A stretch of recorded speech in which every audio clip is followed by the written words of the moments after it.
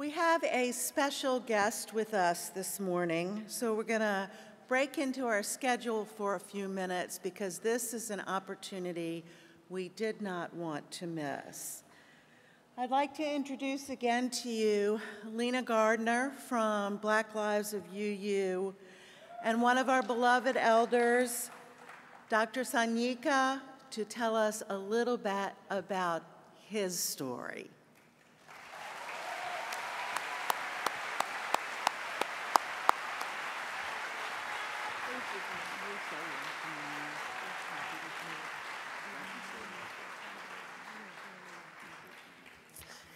I don't have too much to say this morning. I just want to extend deep gratitude to my elder. We call him Baba, which is a name of reverence and honoring. It was so amazing to meet Baba for the first time at the Blue Convening in March, and since then we've had many rich discussions, and we brought him to General Assembly to do the workshops, to share his story with us about what happened in the late 60s, about lessons learned and how to build intergenerationally and how we grow from here. So without further ado, Baba.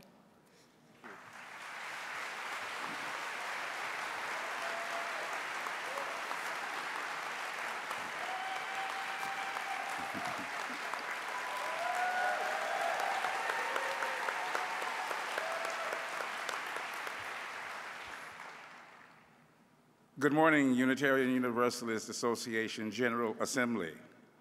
Come on, you can do better than that. It's a good day that history has made, and let all the earth be silent and give praises to that which is holy and sacred. I cannot, express to you my profound gratitude, thanks, and appreciation for your giving me this opportunity. I say that because the last time I addressed your General Assembly was almost 50 years ago. 50 years ago. That infamous General Assembly of 1969 in Boston, which had been preceded by the 1968 General Assembly in Cleveland, where the Black Affairs Council was awarded $250,000 for 4 years, or so it thought. Proceeded by the Seattle General Assembly, which I did not attend. So I have a lot of mixed emotions, but you're in my home city.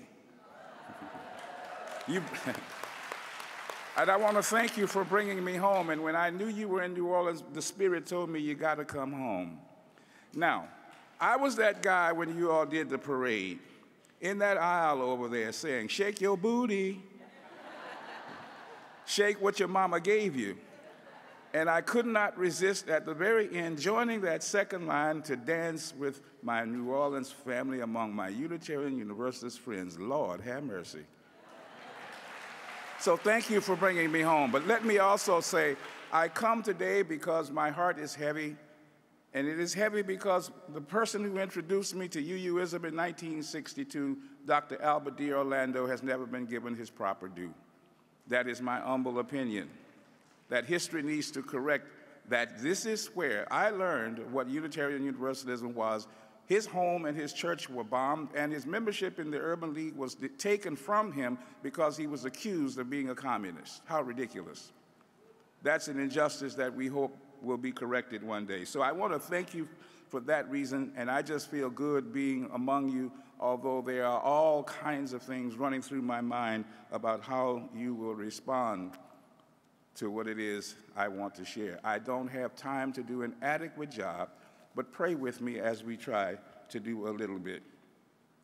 But you know, I have been observing the transformation of the cultural practices within this denomination for a while. While we have been gone almost 50 years, we have not been completely removed.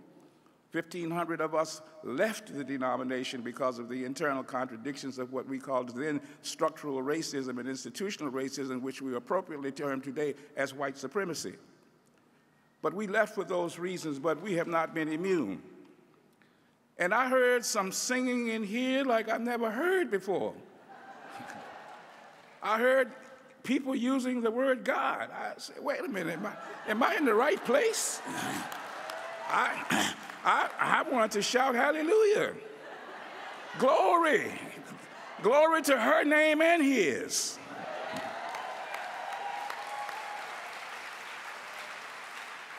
But I heard something in particular, excuse me, which really confirmed why I am here today. I heard something said last night. There is a new name in Zion. A new name in Zion. It is pronounced B-L-U-U, blue.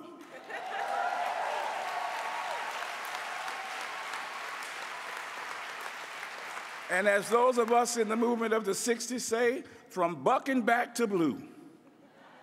Buck was the Black Unitarian Universalist Caucus. Back was his Black Affairs Council. That's those of us who left 50 years ago. And today, there has been a revival of that movement for which we give thanks to the Holy and all of you who are responsible for it. So for us, it's from bucking back to blue. And we are proud to say that the torch has been passed to a new generation born out of civil rights, born out of the contradictions of this country, but smart enough to see that the justice movement does not end.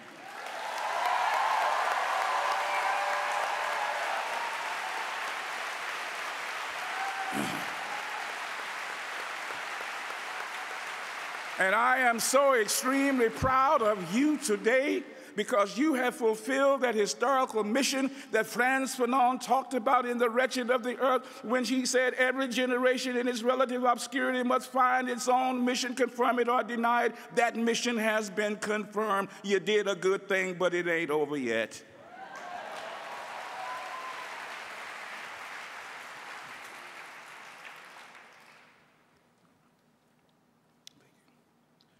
But I am just feeling so good, like somebody said last night, you really have come home, haven't you? This used to be my home, New Orleans, but Katrina swept me away. And Unitarian Universalism used to be my spiritual home. White supremacy swept me away. So some people said, you've really come home twice, huh? Well, part of my life will always be touched by the experience that I had with you. And while I am not officially a part of you, you can never take me away from you. So I give myself back to the struggle, not the structure, but to the struggle and the justice that needs to be done. The second thing that I want to share is that history has a way of choosing us. We don't choose history. We are used by history to reconcile humanity unto itself. Unitarian Universalism at its finest and at its best is an instrument to transform humanity so that it can evolve to its highest level of consciousness and potential.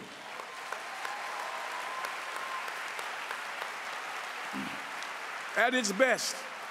And it must constantly be vigilant to denounce all forms of human oppression, exploitation, degradation, domination, and control in any form that it comes. UUism at its best is a transformative agent for justice and liberation and peace in the world. At its best.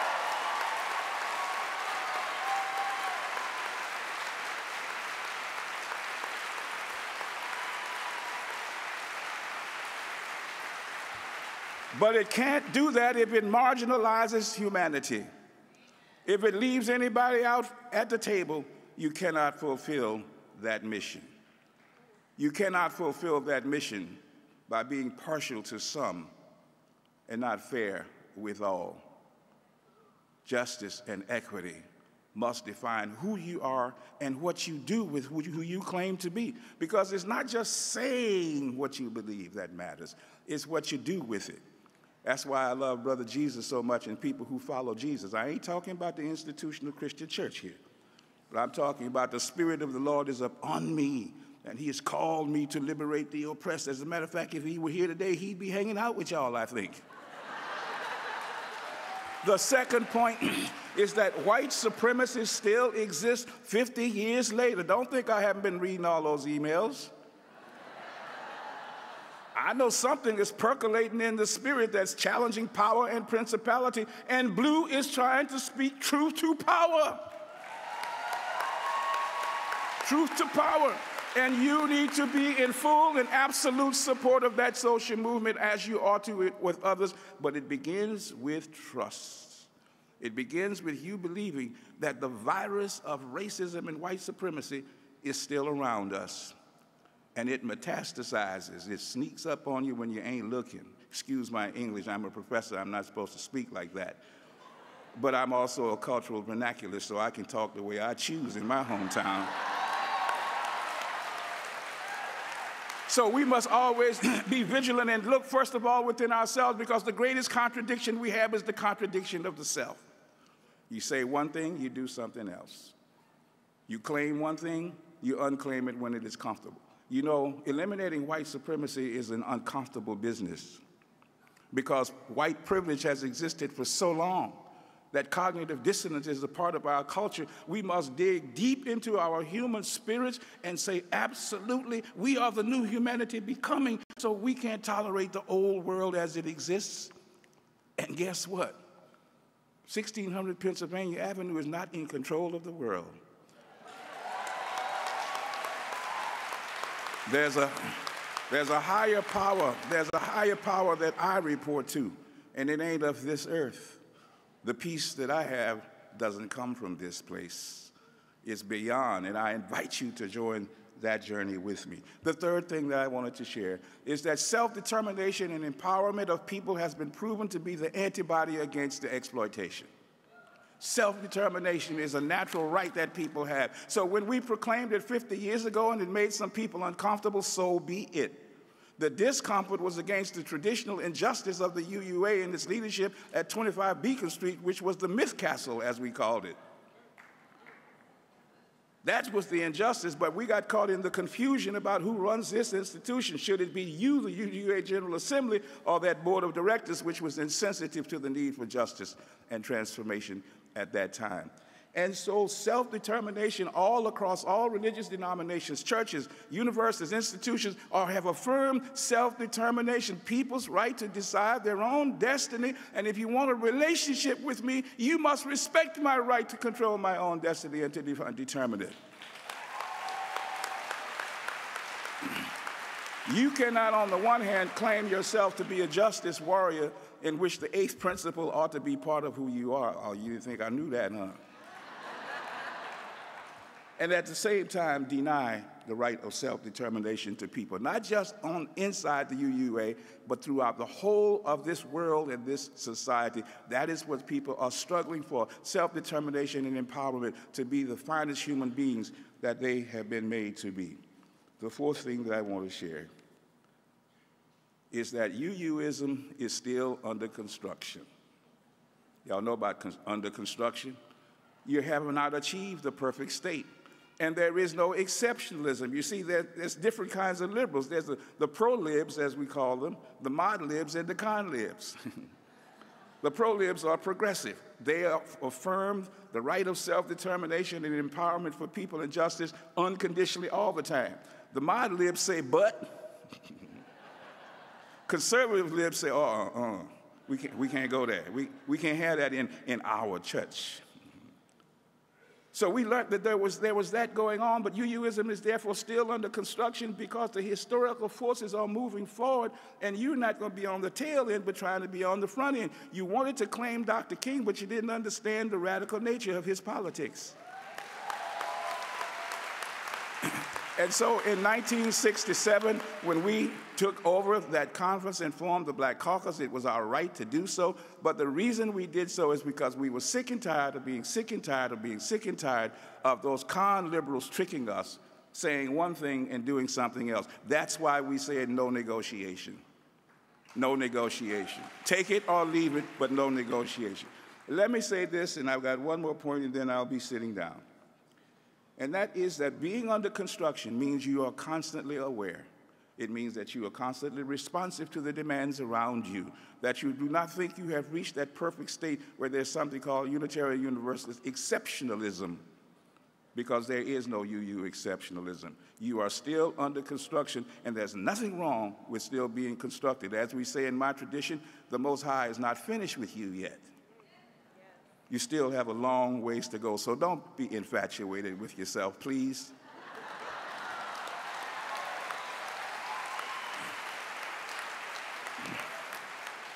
My fifth and final point is that when we were within this denomination, we initiated a dialogue on something called black humanism.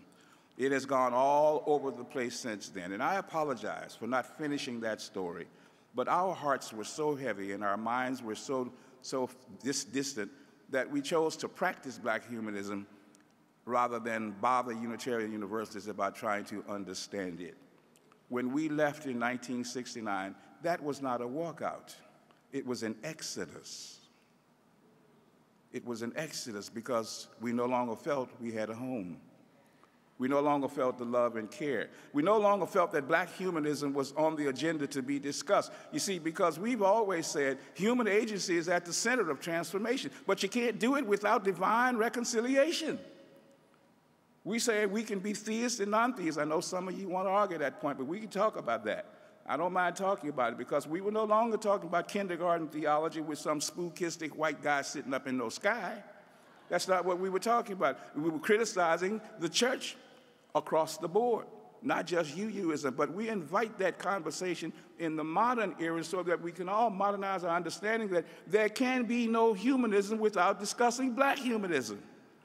It can't be. Why?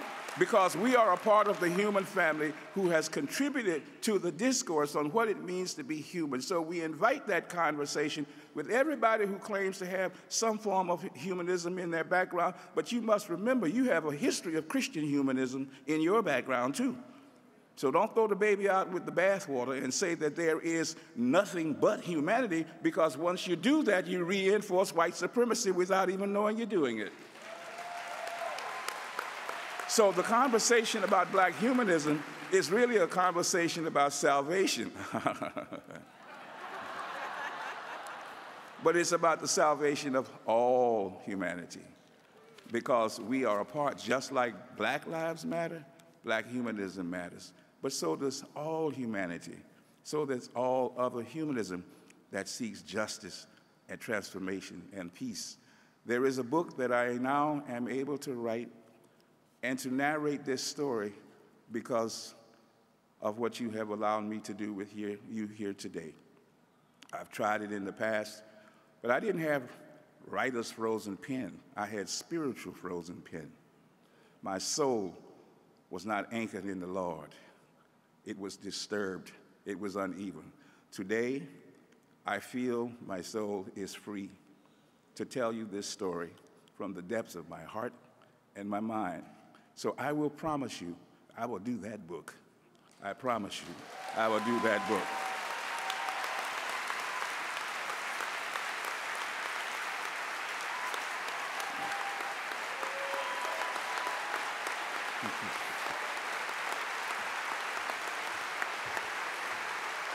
You are a remarkable man. Let me finish one sentence.